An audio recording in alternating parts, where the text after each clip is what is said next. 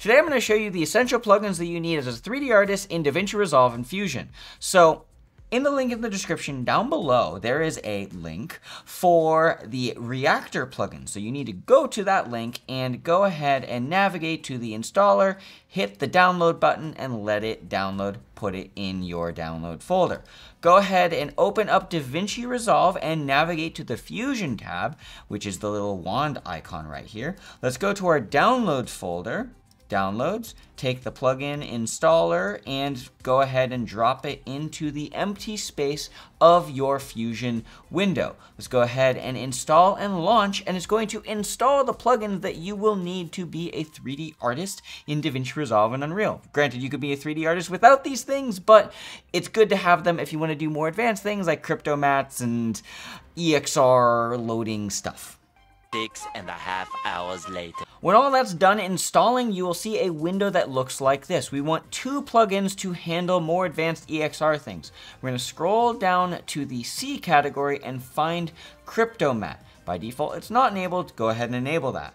Scroll down even further and find HOS Split EXR. That is what you want. So when those 2 are checked, you can go ahead and close that. There are tons of other plugins that you could find if you want to, like heat distortion and whatnot. Some of them might need the studio license of DaVinci, but we're not going to talk about those today.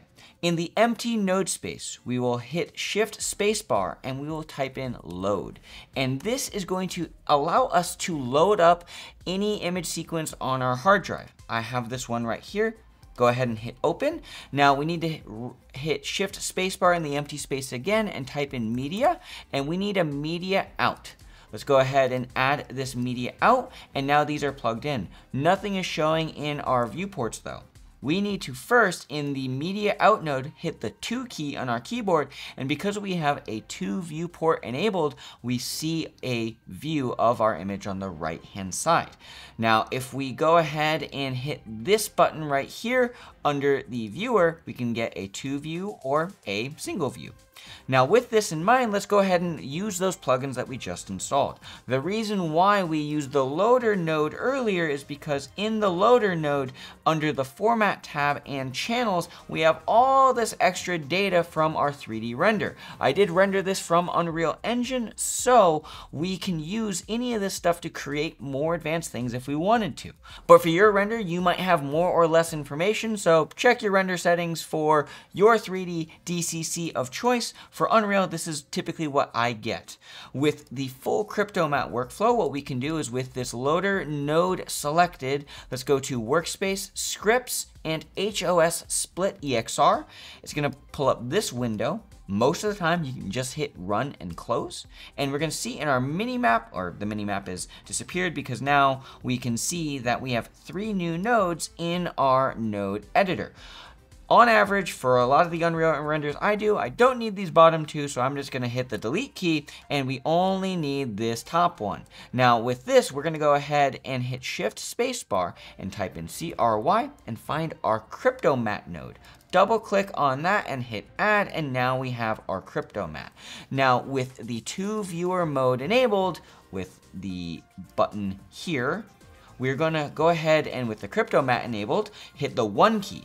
And with the 1 key, or this little white button checked, we can see our left viewer is showing us a bunch of weird colors. Why is that? Well, that's our CryptoMats for our render. And what we can do with this is with the CryptoMat node selected, we get this gizmo.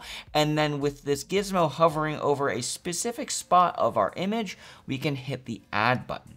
So now it's creating a selection around that object in my Unreal Engine render. I can go ahead and move this node over and select another part, hit add, and add this, and add this stuff down here, and we'll add this one more spot, and we're going to ignore the mushrooms right there. So the reason why you would do something like this is now we could isolate this from our scene if we wanted to. So theoretically, with the CryptoMat enabled and selected, we can go to our view mode, and instead of colors, we can go to matte. And now we can see, hey look, there's a perfectly clean matte of our image, or we could even see beauty and not beauty edges. Well, we're just going to stick with matte right there, because this is how you would do it. You would take the crypto matte, take this and pipe it into the blue of your portal node. And now on our right node of the loader, we're only getting that one spot. Now that's not very helpful. What if I just wanted to select just that portal? So what we can do is we can get rid of the connection there. Let's go ahead and take our loader node, Control C, Control V, and paste it. Let's go ahead and merge this with our footage. So we're basically putting it on top of another with that merge node. And then we take this crypto matte and plug it right into the blue socket there. Now from here, what we can do is with the portal loader node, the second one in our hierarchy, we can go ahead and add a brightness and contrast node in between, and we can go ahead and add some lift, and now we're brightening up this one spot. Now I will add that this loader node, this entire render still looks kind of gross. Why is that? Well, we did render this with aces, so the last thing I'll show you in Fusion is if we hit Shift Spacebar in the empty space and we type aces or any sort of color transform. I do know that I did render this shot in aces. I'm going to go ahead and uncheck those and take this aces transform and the merge node, bring it all together, get them all to connect. Now from here in the input transform, I will scroll all the way down to the ACES CG option, and then the output, I will set this to Rec 709. And now that looks a little bit more natural based on what I actually rendered out of Unreal. And with this other crypto matte node and the HOS splitter and all the plugins and stuff that we got from the reactor stuff, we can go ahead and brighten and darken up this spot if we wanted to and if we needed to.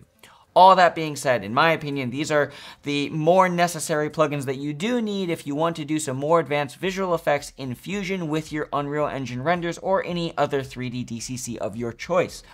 Okay, tutorial over. Thank you very much for watching. If you are confused about this at all, I do have to let you know that I do have an Unreal Engine, or rather, I fudged that up. That was such a good take.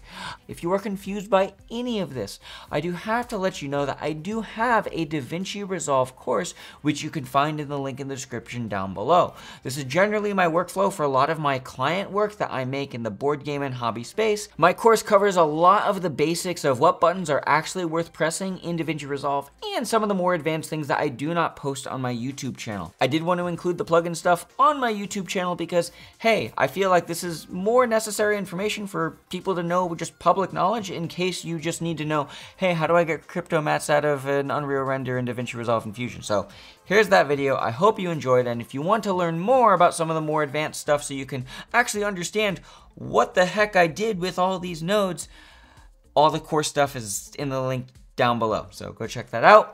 And if not, no worries. I still appreciate you, and I hope you enjoyed watching this video, and I hope the time was worth it because you're not getting it back. But I will leave you with the final tip, and as always, eat 1 gram of protein per pound of body weight, and you'll make some gains. Goodbye, my friends. Bye. The camera's too far from me, so fade to black. Bye.